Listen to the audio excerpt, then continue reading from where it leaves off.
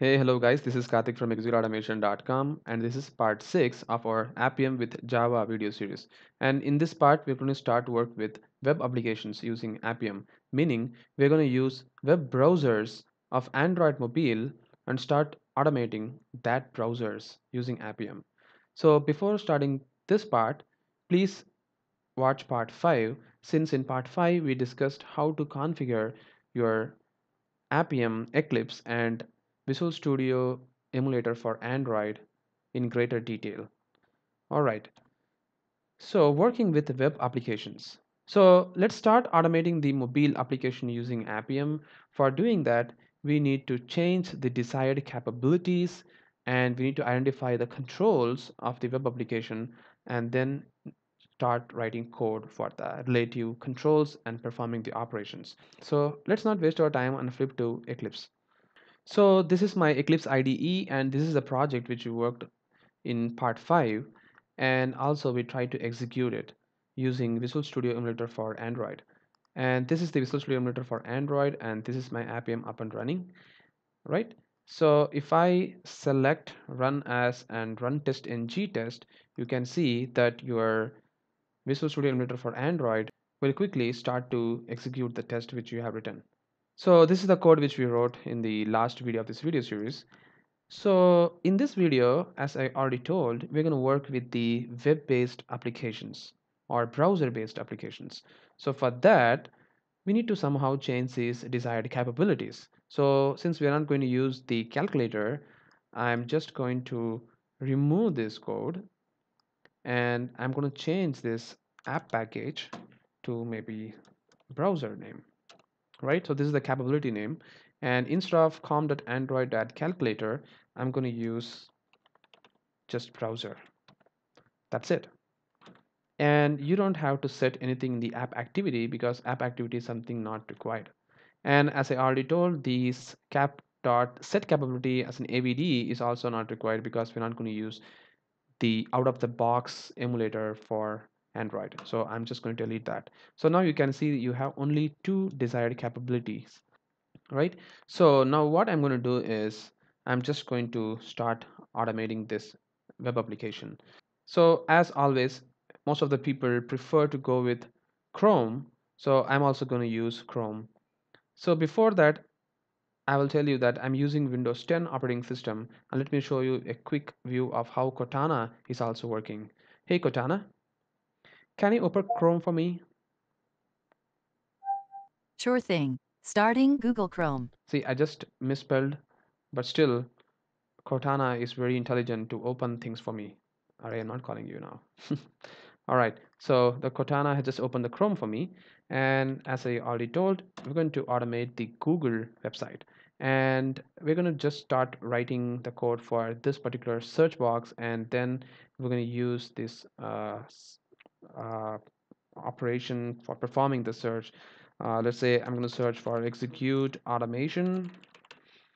All right, and I'm going to click the search button. So this page should come up in the mobile browser.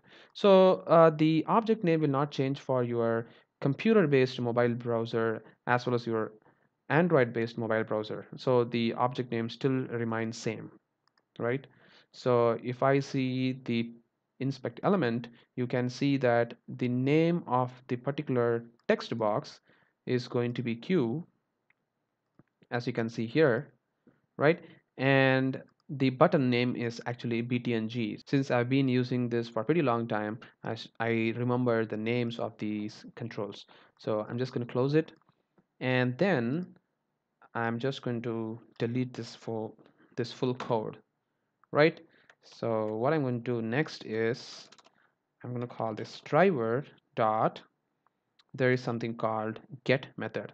So here you need to pass the URL for your web browser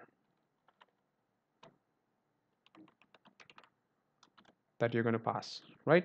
So I just pass the google.com website. And then, so this is for launching the browser within Android emulator, right? And then we're going to type a keyword in search text box. So for that, driver dot as same as Selenium. So find element by, and we have something called name. So in the name, you can pass the queue, which we just found. Oops, right? And then you can return it to a web element if you want to,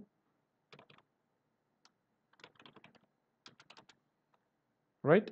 And then you can perform the txt search dot send keys of execute automation, right? Or you can also do to perform a button click instead of just returning to a web element and then performing the operation. You can directly perform the operation in the identified control itself. So this we can do like this: driver dot find element by name, and here the name I'm going to pass btng, right? So instead of returning it to a web element, I'm just directly going to perform the click operation using the methods return itself, because the return type of this web element find element by name is actually web element, right? So I can directly call the method click. Awesome. So let's save the code and then just try to execute this test. Again, my Appium is up and running, my emulator is up and running, so I don't have to worry about this. So I'm just going to run the test ng test and we'll see what happens. All right, the browser is just opened and it's just typing the execute automation, as you can see there, and it just clicked the search button as well, and our test got passed. So this is very, very simple. Suppose your browser loading is very slow, or sometime your website is very slow to load in the browser, then you can use implicit or explicit wait statements. So for that, I have just added a simple code. So I'm just going to copy this code and I'm just going to paste it right here. So about explicit and implicit wait statements, you can always go back to the execute automation channels in YouTube, and there we have a playlist called Selenium Tidbits, where you can watch the implicit and explicit waits, how the functionality works, etc.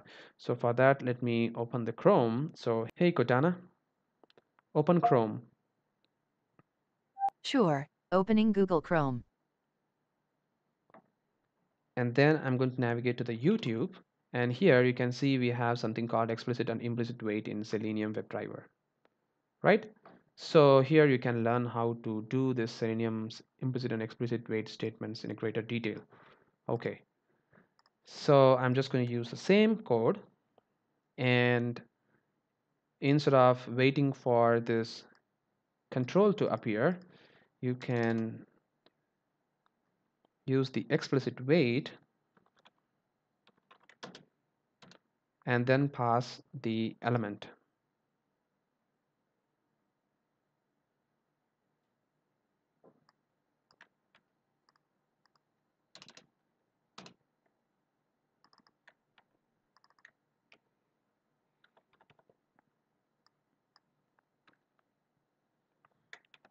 right? So this way the code will still work. Or you can use the implicit wait as well, right? So that's it, guys. Thank you very much for watching this video and have a great day.